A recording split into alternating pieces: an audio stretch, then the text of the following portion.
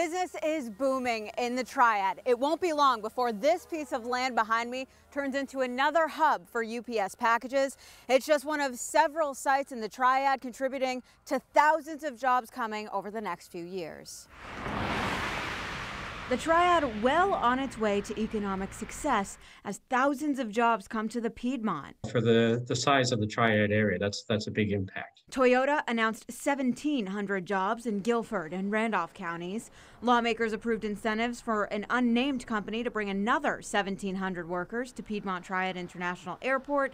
And UPS is building a center to hire 450 new employees in Alamance County.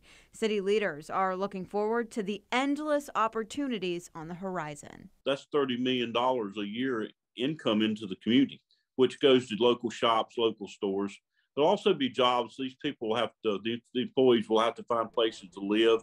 So there'll be jobs for contractors to build homes, individuals to sell land, car dealers to sell cars. The jobs across the board are expected to go quickly. We look at the organic growth of people that are coming into the community, people that are individuals that are graduating out of the K-12 system, community college system, higher education system. This simply means that there are meaningful jobs for them to stay here in the Triad. As the workforce bounces back, the future looks bright for the Gate City and beyond. We've come back stronger than ever. Marissa Tansino, WFMY News 2.